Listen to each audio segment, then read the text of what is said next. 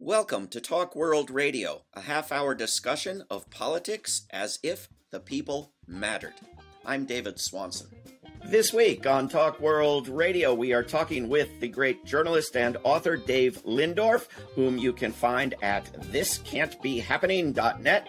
Lindorff was awarded the 2019 Izzy Award for Outstanding Independent Journalism from the Park Center for Independent Media. His new book, coming out in the fall, will be called Spy for No Country, Ted Hall, the teenage atomic spy who saved the world. It is also a film now playing in film festivals. Dave Lindorff, welcome to Talk World Radio. Thanks for having me on, Dave. So for people who don't know, who is Ted or Theodore Hall, and how did you come to write a book and make a film about the guy? It's an amazing story. I mean, Ted Hall was the youngest scientist at the Manhattan Project. He was 17 when he was interviewed at Harvard as a physics sophomore or junior. And then he was hired in January of 44 at Los Alamos and wound up working on the plutonium bomb. He was only a junior. He didn't get his degree until about 6 months later, in absentia for the work he was doing at Los Alamos. And he decided during that year, while he was working, that Germany was losing the war, wasn't going to make a bomb, which was the ostensible reason why the U.S. was building one.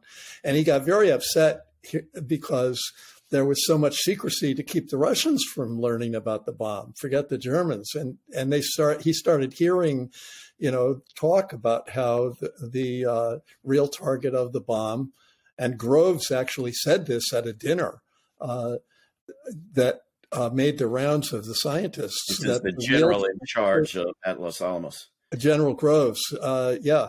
And he said, the real target of the bomb is to control the Russians. And, this really upset a lot of scientists, and it upset Ted. But he said that, to him, he didn't know that there were other spies in the Manhattan Project. And he thought, that these scientists who were going to Roosevelt and saying, you got to bring the Russians in, like Niels Bohr was saying that to Roosevelt, and he got the FBI sicked on him for that. And Rotblat quit the program. He was a Polish physicist who just quit and later founded the Pugwash Conference and got the Nobel Peace Prize for opposing nuclear weapons. But he was the only one who quit. But Ted thought somebody's got to actually take action. And he said, it fell to me to do it. And that meant he had to become a spy. So what did he do? Well, it was sort of a Woody Allen-esque kind of search to volunteer. Spies don't advertise where they are and say, we're, seeking to hire atomic spy at Los Alamos. How do you find a Soviet spy when they're spending all their time hiding themselves? And so he got in touch with his roommate from Harvard, who was a guy named Savvy Sachs. Both of them were second generation Russian Jewish immigrants, both living in New York. They didn't know each other in New York, but they knew each other at Harvard. And so he got in touch with Savvy and he said, meet me in Manhattan. So they met and they made a plan to try to find a Russian spy. Savvy said, I'll go to the consulate because you can't go. They'll be watching the consulate 24/7. And when they see you, your picture is, an identifiable image because of all the badges that have pictures that were taken at Los Alamos, and they'll just check you against Los Alamos pictures and say, oh, what's he doing?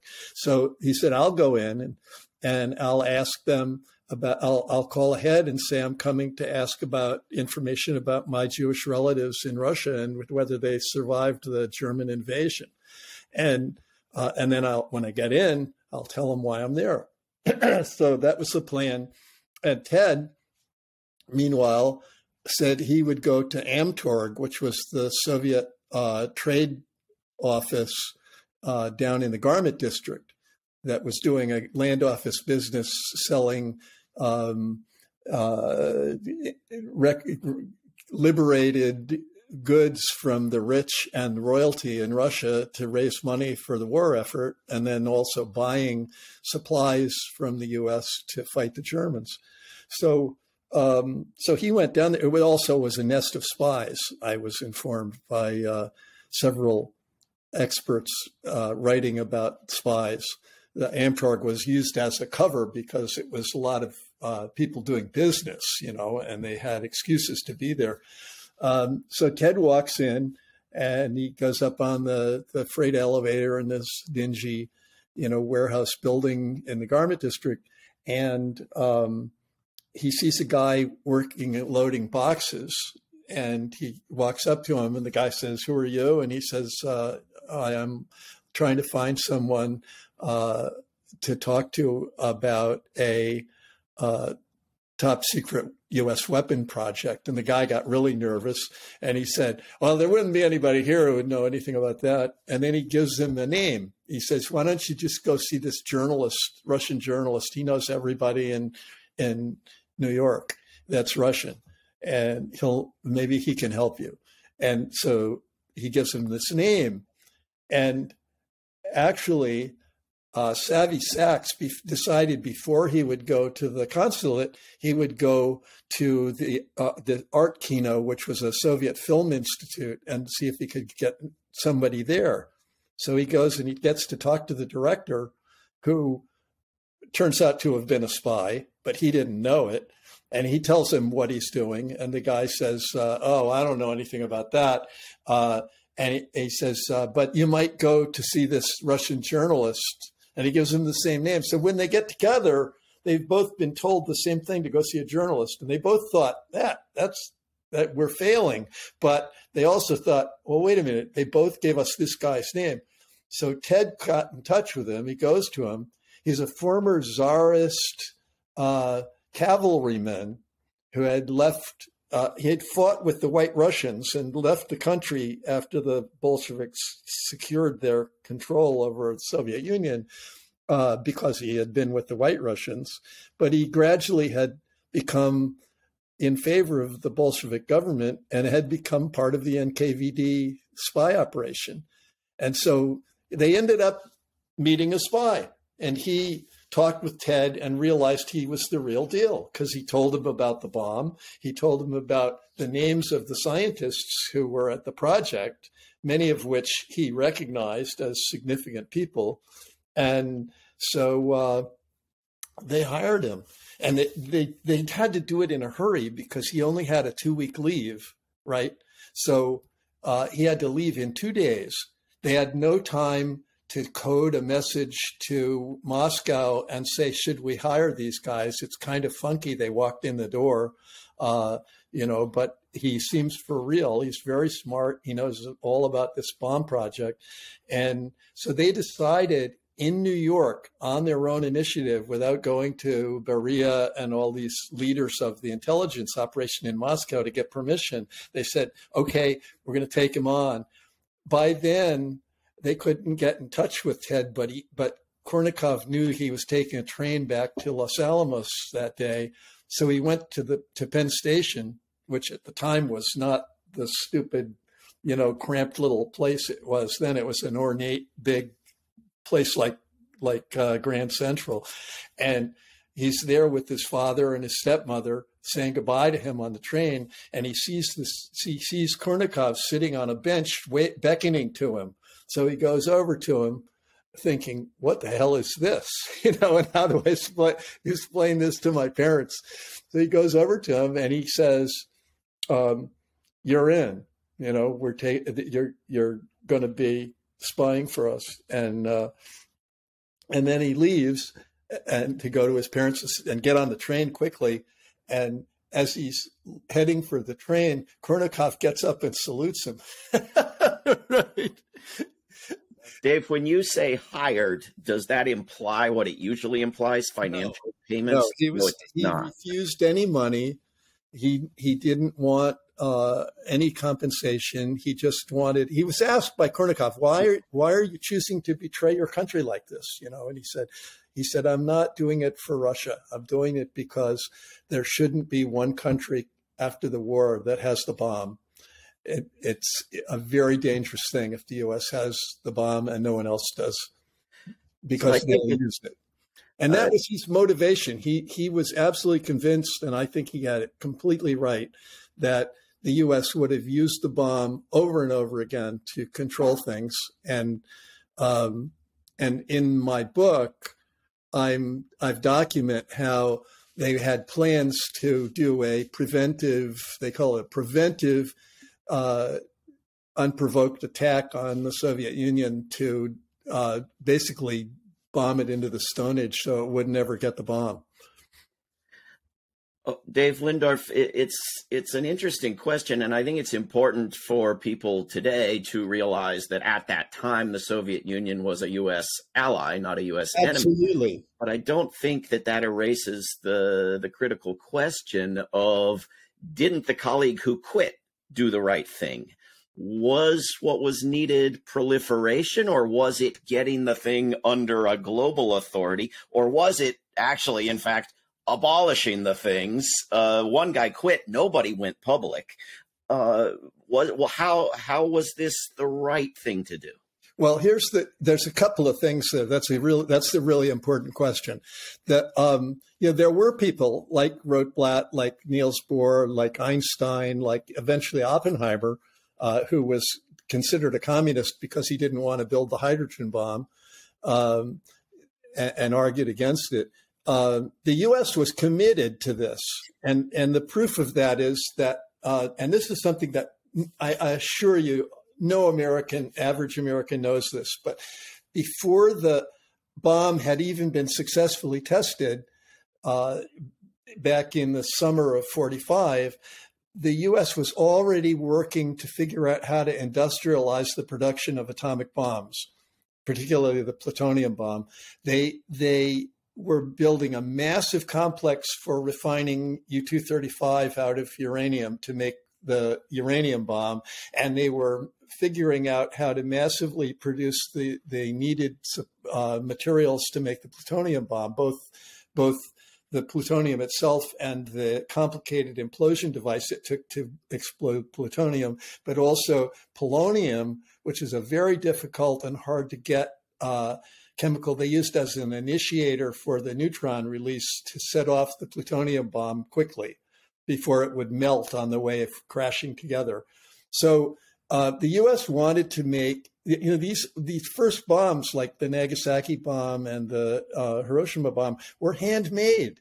They took weeks or months to make it, and then they also would become useless, particularly the plutonium bomb, within 100 days because of the short half-life. So they needed to figure out how to industrialize them, and that's what they did. Over the course of the next couple of years, they started making bombs as fast as they could.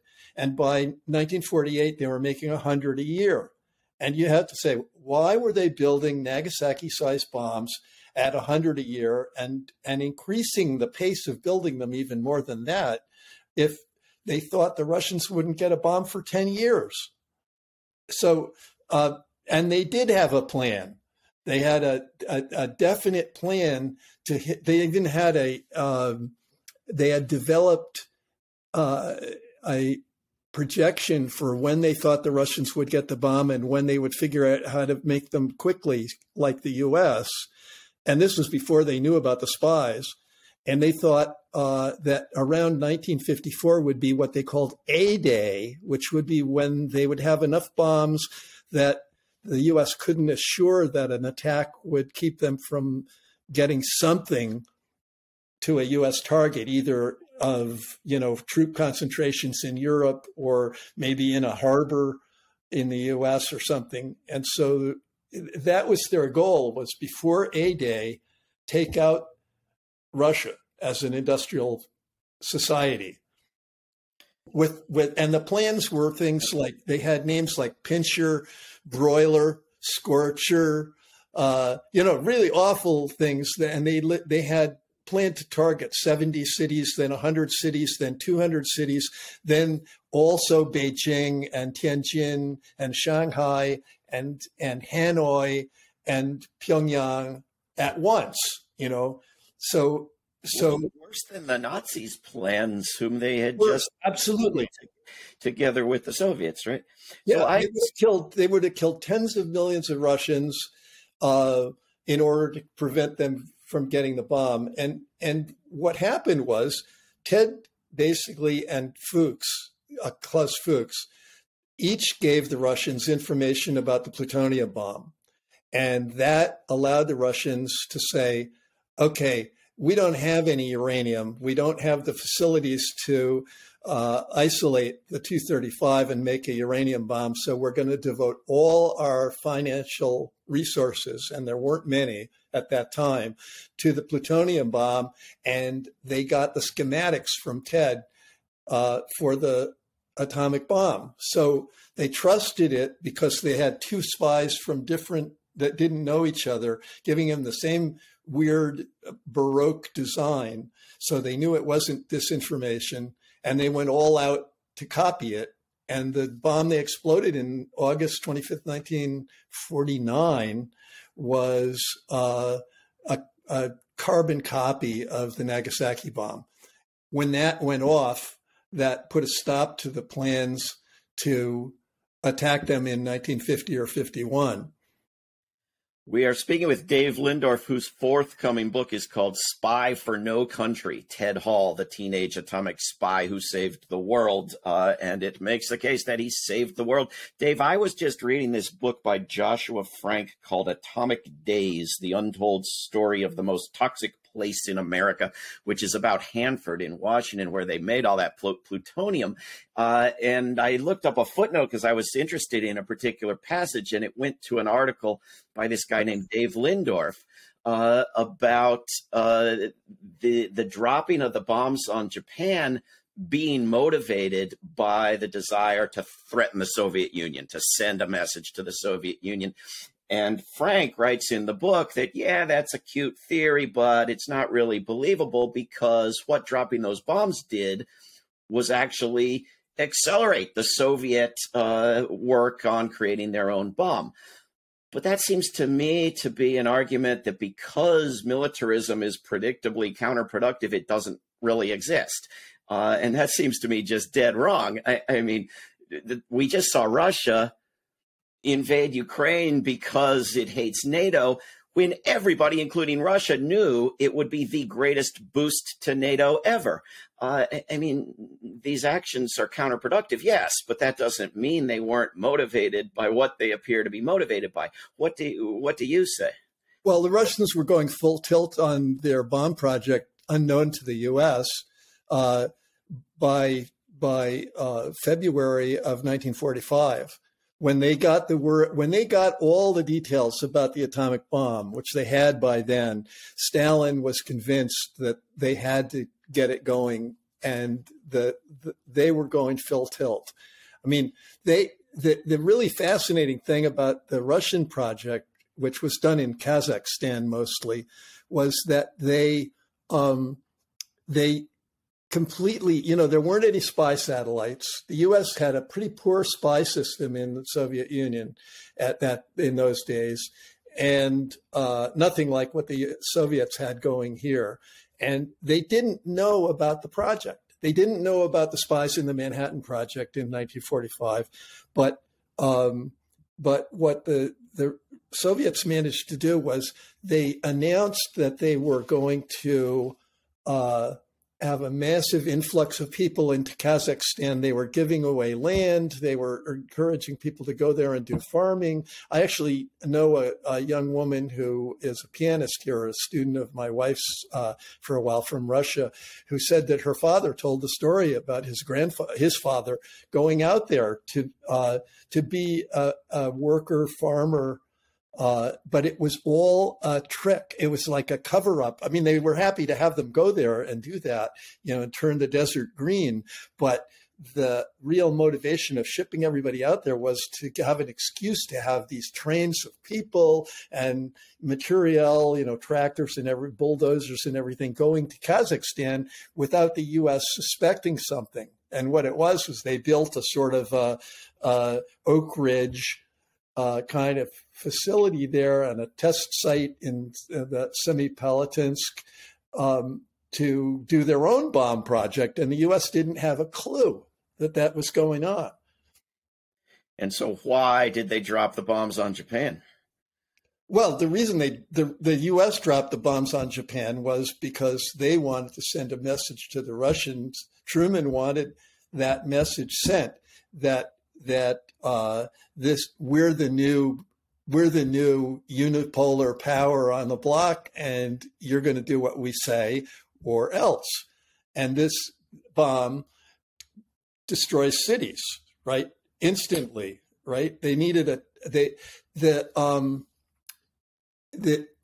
for one thing, they were loading the bomb onto the first bomb, the uranium bomb for Hiroshima was loaded on from a dock in San Francisco on July 17th, the day after the Trinity test, right? It was loaded onto a ship to be brought to Tinian as fast as possible. And it had been built fast and shipped from Los Alamos to San Francisco to get on that boat before the test of the plutonium bomb. They never even tested the atomic bomb because it was so simple to make that that wasn't the issue. It was just getting enough U-235 to make it. The plutonium bomb they had to test it because they didn't know if it would work. So, and then, shortly after that, I read in Alperovitz's book that this magnificent, tome about the dropping of the bomb and the decision for it. And he points out that the decision to drop the second bomb was made the day after the Hiroshima bomb was dropped. And the plutonium bomb had been flown out in pieces because it was too heavy to fly a plane all the way to Tinian. So it was flown out in pieces and put together at Tinian really quickly.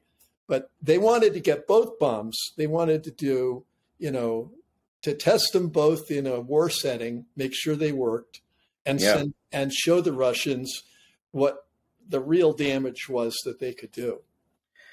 And so when it comes to Ted Hall, why does nobody know about him, even to the extent that we know about the Rosenbergs and other alleged spies? That's another fascinating part of the story, is that Ted, even though he was an amateur and he made a lot of mistakes, and his partner, Savvy Sachs, was kind of a nut job, and actually was talking about with people that after the war that he had helped the Russians get the bomb. They were not prosecuted. Nobody knew about it. Hoover didn't leak it. And I found out why, because I got the FBI file on Ted's brother. And that explains it all. He had an older brother, 11 years older than him, also brilliant, who was a aeronautical engineer. went to Caltech, and he ended up being, his name was Edward Nathaniel Hall, and he spent in World War II.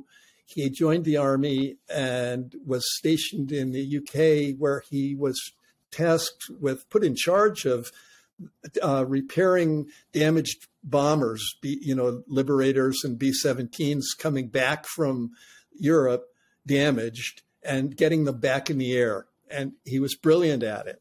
But when he got back from the war as a major, he was based at Wright-Patterson Air Base, where they had a top secret rocket engine lab. And he wound up being in charge of developing rocket motors for ICBMs and IRBMs, and invented the Minuteman and the concept of the Minuteman, like instant fire solid fuel rockets. And the Air Force needed him as he was their guy. And they needed him so badly that there was an exchange of letters between Hoover and the head of the Air Force's new Office of Special Investigations, OSI, a guy named Joseph Carroll. His son's a journalist, by the way, Jim Carroll at the Boston Globe. I talked with him about this.